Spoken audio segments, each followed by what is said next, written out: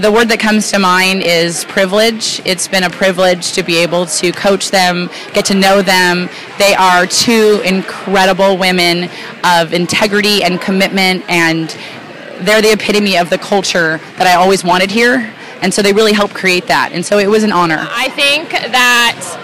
the best word for it would be exhilarating, because there have been so many ups and downs and a lot of challenges along the way, but I feel like I have become stronger as a person and as a player because of them, and I feel really blessed to be able to play with such an amazing group of girls and under an amazing coaching staff, and I just kind of asked for a better career, and it feels great to go out on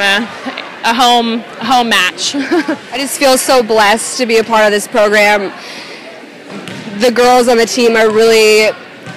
they're my everything, they're my family, and I can go to them for anything, and the coaching staff is unbelievable, and they've made me grow in so many ways